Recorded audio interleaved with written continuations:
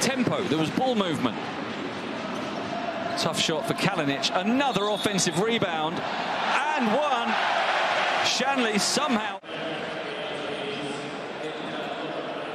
But yet another offensive rebound for Barca. Now looking for that pick and roll that Jasikovic was looking for as well. And Sanli is able to drop it in. Popped in for him, a little fortune there.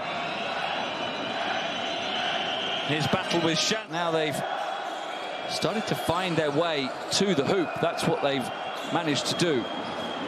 Here's Sanli doing the same and finishing well off the glass.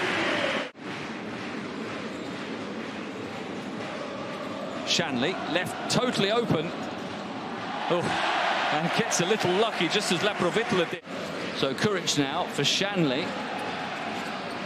Kalinic is open, Kuric is as well, and he'll take on the three, getting his first field goal of the game. Barca are going to get it back with plenty of time.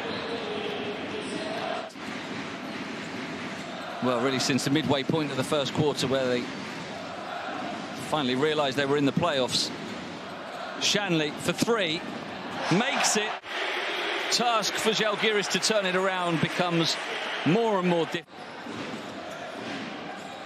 Now Sanli posting up, spinning into the basket and dropping it in. That's outstanding control, because he had two players to deal with there, one at his back, one in front of him.